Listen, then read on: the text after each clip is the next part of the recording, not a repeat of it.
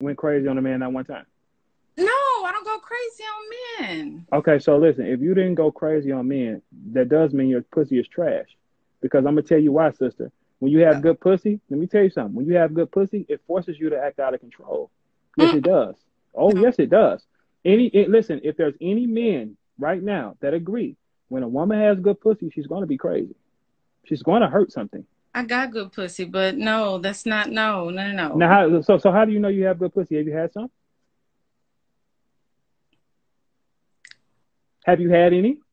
no. No, you haven't had any, right? So, okay, so if you haven't had any of your pussy, that means you don't know if you have good pussy. No, wait. Well, no, that's not it. No, no, we're not doing that today. No, we have to be doing that because listen, if you just told me you had good pussy, and I, I said, have you had some of it? And you said no. So how would you know? well, it's mine. I know. No. But listen, every woman feels like she can satisfy a man. But the Hmm. question is, how do you know you had good pussy if you never had any? If I've never eaten oysters, how would I know what they taste like? Okay. I, Right. So right. So okay. Now look, brother Brad says she kind of look like she do, but guess what, Brad? Can looks be deceiving? I do. Yes. No, Brad. You're on to something, boo. You're a smart Okay. man. Okay. So let me ask you a question. Have Have a man ever socked you in your face?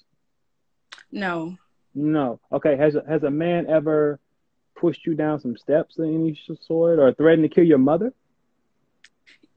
Yeah, the steps part. Yeah. Okay. So you've been pushed down some steps.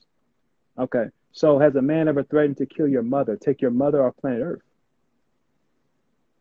No, not. No. So that pussy's not shit. Because I'm gonna tell you why.